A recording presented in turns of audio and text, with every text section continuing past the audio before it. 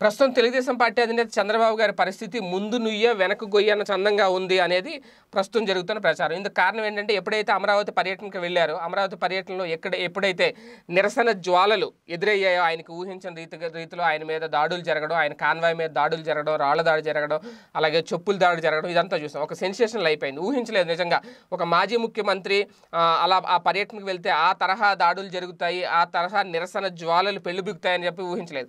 Okay, అది రాజకీయంగా జరిగినాయా, ప్రత్యర్థి పార్టీలు చేశారా ఏంటి అనేది ఎవరి ఆరోపణలు వాళ్ళవి, ఎవరి విమర్శలు వాళ్ళవి. కానీ అక్కడ దాడి జరగడం అయితే వాస్తవం. అది ఎవరు చేశారు ఏంటి అనేది ఇంకా ఆ ప్రభుత్వం, సంబంధిత అధికారులు లేదంటే ఏంటి అనేది వాళ్ళు నిర్ధారిస్తారు.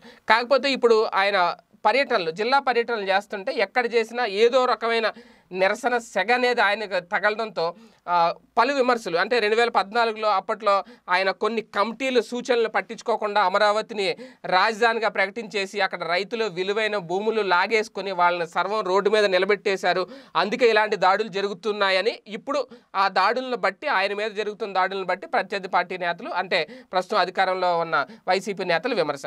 అయితే ప్రస్తుతం ఏం జరిగిందంటే కర్నూలు హైకోర్టు సాధన సమితికి సంబంధించి కర్నూలు హైకోర్టు సాధన సమితి ఆగ్రహ జ్వాలలు ఆయన మీద. అక్కడ కూడా చంద్రబాబు గారికి నిరసన సాగి తగిలింది. ఎప్పుడైతే ఆయన ఆ పర్యటనకు వెళ్ళారో, కర్నూలు పర్యటనకు వెళ్ళారో అక్కడ కూడా ఒక ఘోరమైన అవమానం అనమాట. మొన్న అమరావతి వెళ్ళినప్పుడు ఎలా జరిగిందో ఇక్కడ కూడా, అంటే ఆ స్థాయిలో దాడులు అంత జరగకపోయినా నిరసన సెగ అయితే తగిలింది, నిరసన జ్వాల అయితే తగిలింది కర్నూలుకు చెందిన హైకోర్టు సాధన సమితి సంబంధించి. అంటే ముఖ్యమంత్రి గారు ఎక్కడికి వెళ్ళినా సరే, మాజీ ముఖ్యమంత్రి గారు ఎక్కడికి వెళ్ళినా సరే ఆయన ఇలాంటి నిరసన జ్వాలలు సెగ తగలడంతో నిజంగా ఇప్పుడు ఆయన ఏంటి పరిస్థితి, జిల్లాల పర్యటన వెళ్ళాలా లేదంటే వెళితే ఇలాగే ఉంటుందా, ఇది ఏమన్నా ఒక సింపతి తెచ్చి పెడతదా భవిష్యత్తులో ఏంటనే దాని మీద కూడా వాళ్ళు ఒకసారి సమీక్ష చేసుకుంటున్నారు అనేది ఒక ప్రచారం. అయితే లేదంటే జిల్లా పర్యటనలు అన్నీ ఇలా చేదనుభవం మిగులుస్తాయి అనుకుంటే ఇంక జిల్లా పర్యటనలు చేయడం మానేస్తారా? ఒకవేళ చేయడం మానేస్తే ఆల్టర్నేటివ్ ఏంటి? ఏదో సమస్య మీద ప్రజల్లోకి వెళ్ళాలి, ప్రజలతో తిరుగుతూ ఉండాలి, ప్రజల్లో ఉండి అధికార పార్టీ లోపాలను ఎత్తి చూపించాలి, ప్రజల తరపున మాట్లాడాలి. అది ప్రతిపక్షం యొక్క నిర్మాణాత్మకమైన పాత్ర అంటారు దాన్ని.